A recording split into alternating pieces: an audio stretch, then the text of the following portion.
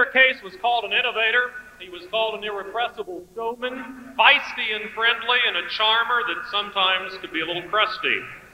He was called the Silver Fox and the father of the ACC. Everett Case is the stuff legends are made of.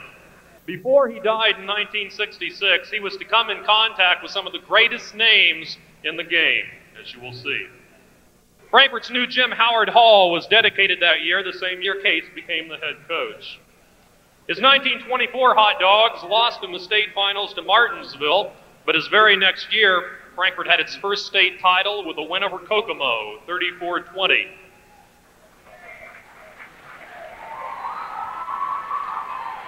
Dr. James Naismith, who's generally credited for inventing the game of basketball, was on hand that night to present the Hot Dogs their winning medals.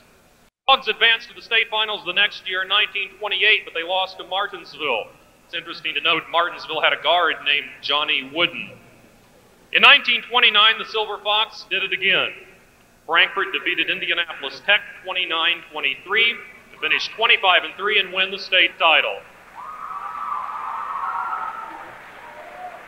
They advanced again to the finals in 1930, but that team lost to Muncie Central. The following year, his club was 25-4. Since coming to Frankfort, Case had established a 219-win and 41-loss record. His teams had played in every state tourney since his arrival. But he then decided to go back home to Anderson. He coached there 2 years before he went to the University of Southern California. He finished his master's there and became an assistant coach to Sam Berry, whose son Rick was, of course, later an ABA and NBA star. Case yearned again for Hoosier hysteria and returned to Frankfort. His second year back, his team won its third state title with perhaps what is called his best ever team. In 1936, the Dogs finished 29-9-1. They topped Fort Wayne Central 50-24 for the state championship. By the way, you didn't hear the record wrong. The Dogs played a tie that year. December 22nd, 1935 at Indianapolis Tech, teams were deadlocked 31-all after 2 overtimes. Coaches Bain, Freeman, and Kay said it was enough and everybody went home. Right after that, the IHSA changed the rules so there no longer could be ties. 36 team is generally hailed as one of the greatest teams to ever win the state title. They retained that honor in many eyes until Oscar Robertson led Crispus Attucks to that same title in 1956. The history-making win came in 1939. The Dogs topped Franklin 36-32 to give Frankfort its 4th state title. Case was the first coach to win 4 state championships at the same school. His final season was 1942.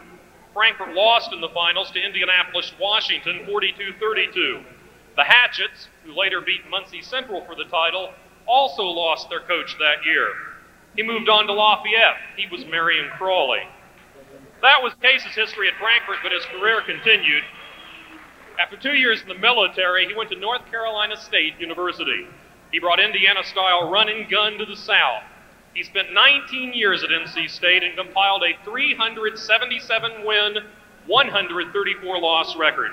He won 6 Southern Conference crowns, 4 Atlantic Coast Conference crowns, and he was 3 times the ACC Coach of the Year.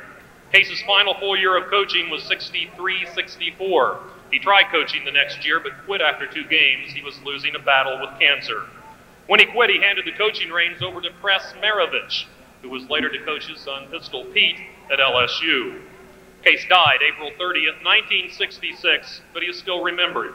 Each year, the most valuable player of the ACC postseason tournament is given the Everett Case Award. He was hailed as an innovator. His showmanship brought fans into the stands. 7 times at NC State, they led the nation in attendance. Probably a few people here can tell you how difficult it was to get tickets into Howard Hall during his years in Frankfort. He is credited with innovations like introducing the starting lineup before games, cutting down the nets after a championship win, and he was the first to use game films to scout opponents. Case is a member of the North Carolina Basketball Hall of Fame. In 1968, he became a member of the Indiana High School Basketball Hall of Fame. The ultimate honor was May 3rd, 1982, when the National Basketball Hall of Fame in Springfield, Massachusetts enshrined Case. His records are legendary. His final high school, military, and college record was 902 wins, 263 losses, and 1 tie.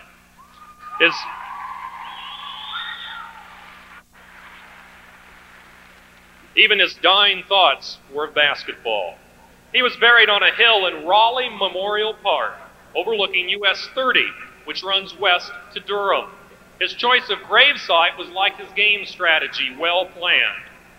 "I want to be put there," Case said, "so when the boys go over to play Duke, they can wave to me. I'll wave back." Case did give back a lot.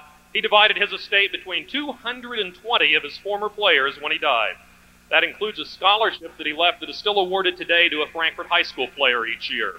The coach may be gone, but tonight is the final honor. He's not forgotten as we rename this facility Case Arena. Thank you.